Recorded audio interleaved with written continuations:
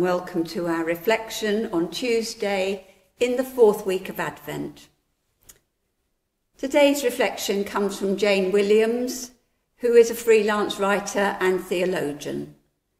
But first, let us hear our passage from Scripture.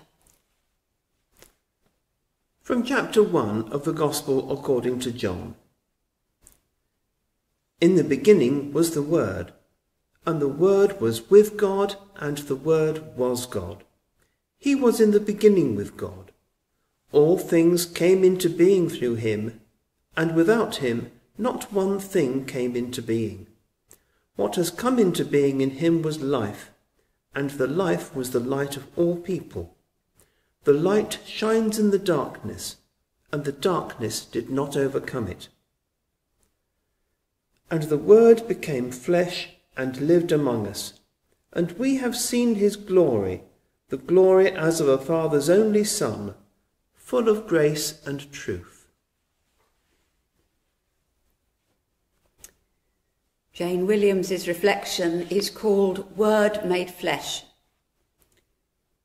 Imagining the details of Jesus' birth has been a popular pastime for much of Christian history. The mystery plays that were performed in the Middle Ages, for example, import all kinds of extra characters, like a midwife to help Mary with the birth. But the Gospel writers just stick to the bare bones of the story. They want us to get a sense of what is happening here, of the contrast between the magnitude of what God is doing and the very ordinary methods used to accomplish it. It is St. John's Gospel that really brings out the meaning that the others hint at. Like Luke, John hardly mentions the birth of the child, but he leaves us in no doubt about what's going on. The birth is summed up in one phrase: the Word became flesh, a human being.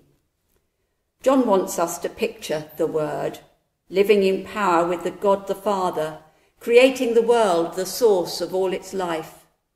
This is what becomes flesh. The extraordinary power that enabled the whole universe is suddenly contained in a human baby. John wants us to feel the shock of that, to make our imagination real as we try to think of what that means. But if John starts with the big picture, the creative life of God, Christians believe that at Christmas, God starts with the small picture. A child is something we can understand. A human baby is a symbol of life and hope. Each new human life is miraculous. A whole new person comes into existence. The little commonplace miracle of birth is something we almost take for granted. But in the birth of the baby Jesus, this is what God is offering over and over again. This is an integral part of the nature of God, to make new life. That is why there is any life at all, because the creator of the universe is so full of life that it pours out into the world. God is always life-giving, and the birth of Jesus is God's offer of new life. A baby starts the world with a clean slate. It can discover its own character. It can interact with what is around it and experience and change and grow. In Jesus, God offers us the chance to start a new life, as though we were born again as babies. We can be born into the family of God and learn from that family environment. Life is natural to God, who does not begrudge it to us or force it on us. But as we look at the baby Jesus with love and compassion, God hopes we might see that we are longing to be always what we are in that moment, just like the few people at midnight mass in the quiet country church, or the weeping girl by the seaside. As we look at that baby, we are touched. We long to feel that we might change into the kind of people who could always sense the presence of the angels and respond with love and kindness to the world around us. And at Christmas, God says, nothing is impossible.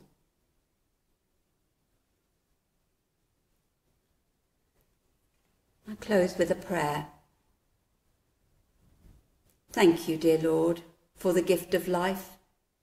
Forgive us for taking it for granted. Thank you for entering into this life as one of us, for showing us the pattern of true living in your Son Jesus. Thank you for family life. We commend to you all who feel unloved, for those separated from loved ones, the lonely and the oppressed, the wounded and injured, the exploited and manipulated. May they know your love and the assurance that with you nothing is impossible. Amen.